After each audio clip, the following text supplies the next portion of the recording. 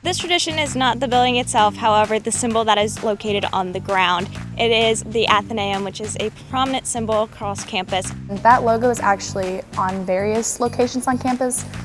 The one they'll see first is definitely the one outside Tradition Hall. And the tradition is that you do not step on it. This is one of the freshman dorms here on campus, so you have to get them started very, very early.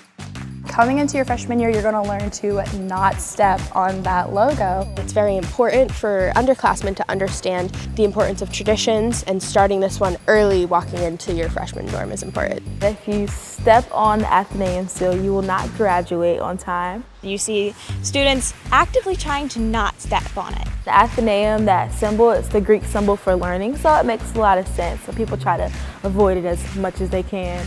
There have been people who will notice their friends texting and walking straight towards it to step on it, and they will literally just shove them out of the way. I've seen people like, hey, don't step on the seal, and they'll stop in their tracks and walk around it, so they learn that pretty fast. They'll either walk around it, they'll use a different pathway or a different staircase. They will try their best to not step on it whatsoever. I'm not even sure like who started that.